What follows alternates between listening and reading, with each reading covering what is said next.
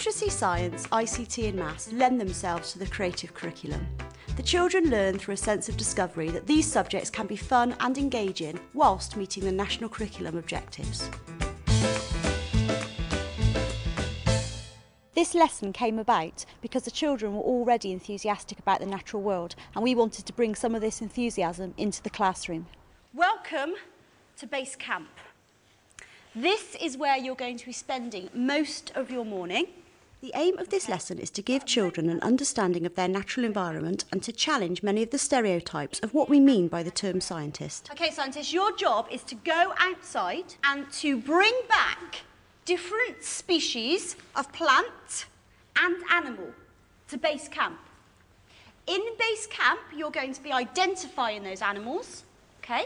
And you're also going to be taking measurements, using microscopes, making observational drawings, and finding out as many facts as you can about those animals to produce a fact file on them. You're going to get given a folder for your group, and in your file you will see a card, and it says The Challenge at the top of it. I want you to take the card out, and I want you to read your card out with your group, okay? What does your challenge card say? It's not always a good time to find it. To use books and computers to identify the plant or creature. Yes, I'm doing the animal. I'm doing the slimy thing. The children are divided into 8 groups. Some go out to collect specimens of plants and animals from the school grounds, while other members of their group remain in the hall to record their findings. We're going to have to find some creatures quite quickly because these guys in here are going to be wanting to get started on identifying them. Okay, you ready? Yeah. Let's do it then. Okay. Yeah. The school grounds offer an excellent free resource. They can be used at any time of the year as long as the children come prepared with the correct clothing. Long grass is really, really good for wildlife and wildflowers, and I bet if you went into this long grass here, you'd find some really, really interesting species of plants and animals. You don't have to be a science specialist to teach this lesson. Half the fun is discovering with the children. Where's eggs? Are there white things there? Yeah, look at that. Pick one up. Oh, hang on, what's that there? Wood lice, get it, Ross. Oh, wood lice. You got it? Yeah. Fantastic. Have you got your temperature of that? No. Strap it in. Look at that there. These are really strange. I've never seen anything like that before. I've got a foot. Do you need all of them? What is that? No. No. How many would you need? 1. Okay, there you are then. We took it back to this. Doesn't work it. Oh, he's trying to climb out. There. It just beat. What was it? 11 degrees. 10.8. He's getting colder. Yeah. No, he's 11 now. He's 11 now. Right, to the pond. 11 degrees. A really good way to get a close-up view of the pond is to lie down on here so you're safe, and then have a really good look at what you can see inside and get the probes in as well. I say, come here. I got it. Nice. I got it.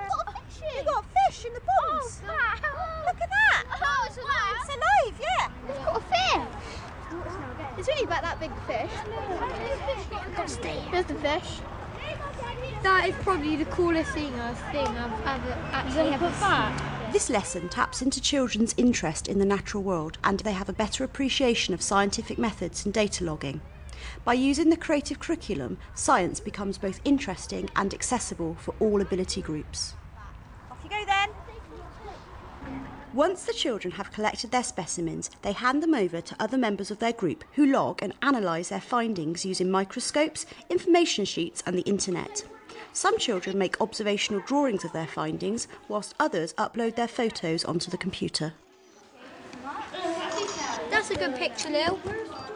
If you do it on the side where with the magnifying glass, you get like a really good close-up. Non-flowering, yeah? This is like Cipe hortensis. Has a fish got Has a snail got back veins? A slug? Here. There's a snail of a fish. Yeah, you look on the sheets. Right, so it's this one. The slug extra. Where's the snail? That's a new species.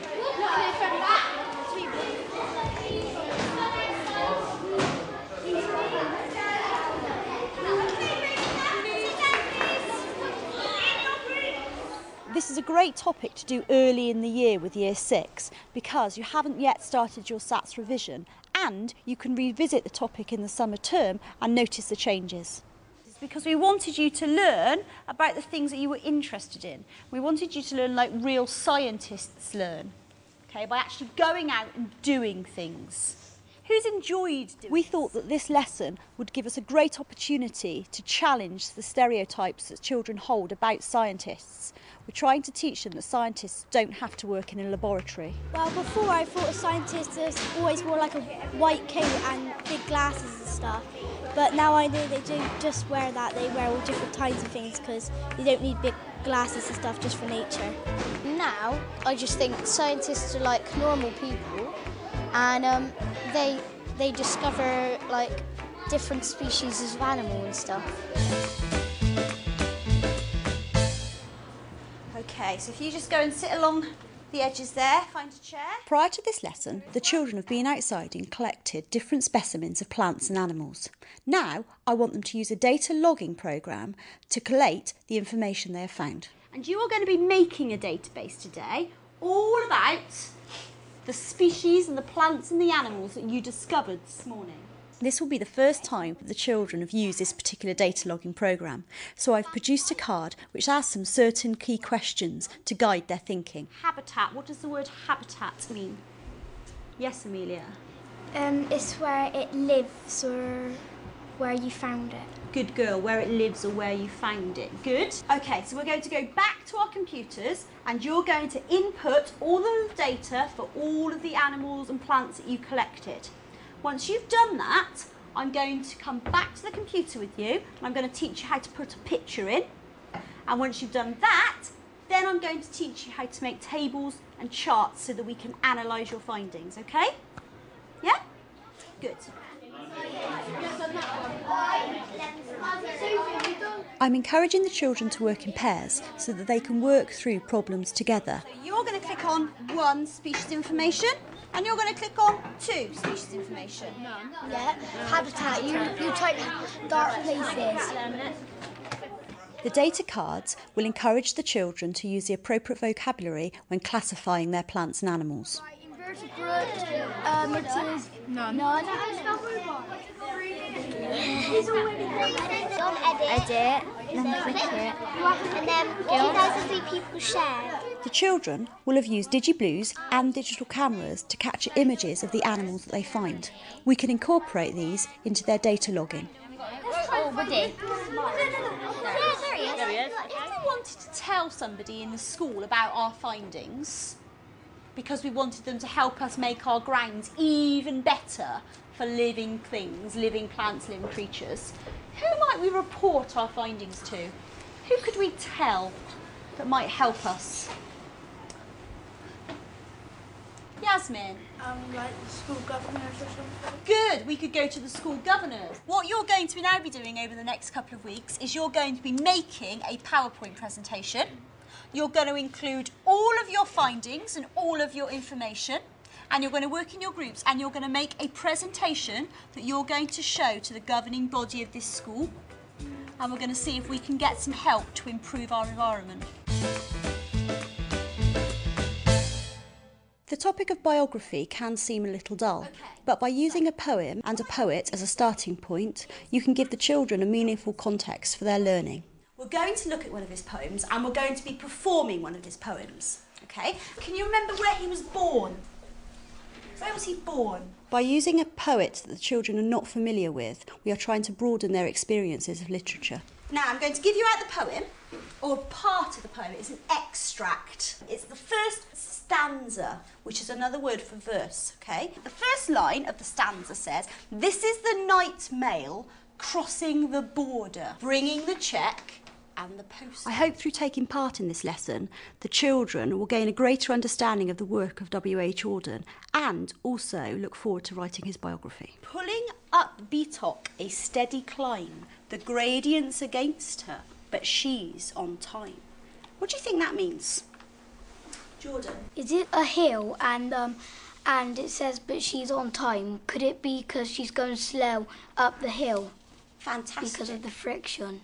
Oh, very good, Jordan. That's exactly what Beatock is. It's actually a mountain in the lowlands of Scotland. By introducing a performance element to the poem, we teach children about rhythm, cadence, texture and assonance. What we're going to do is we're going to discover that there is a train hidden in this poem. But you have to be a bit brave with it, and we're going to have to make some noise when we do it. Okay, so I'm going to stand you up and I'm going to put you in groups. Gather in a little group, so anyone that's in Willow. When we think of a steam train, you make that.